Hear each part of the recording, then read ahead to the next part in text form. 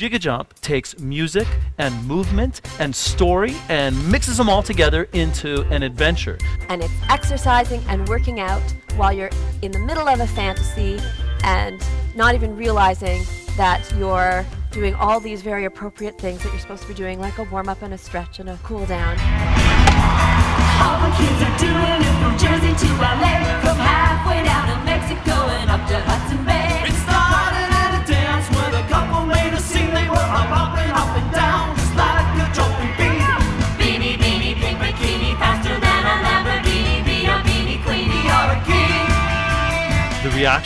The reactions have really been beyond our wildest expectations. Right now, there are something like 5,000 schools and daycares in Ontario using the JiggaJump educational program. Well, I find that they really love it. They jump around to it, whereas before it was difficult to get them up and have them all doing the same activity. They just really love it.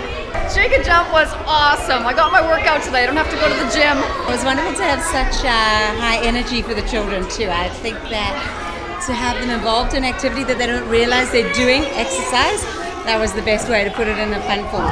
The secret, if you remember that exercise is fun, you don't have any problems. I love it! You ready?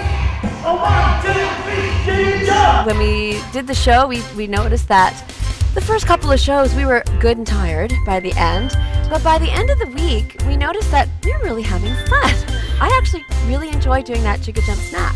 When it comes to that popcorn song, I was dreading the popcorn song because we have to jump up and jump through the whole song, but when you're being popcorn kernels popping, for some reason it's just fun. It's popcorn, it's popcorn, popcorn. When you're working out, you're not thinking about working out. You're thinking about the fact that you're in the jungle and an alligator's chasing you. Quick, swim through that swamp.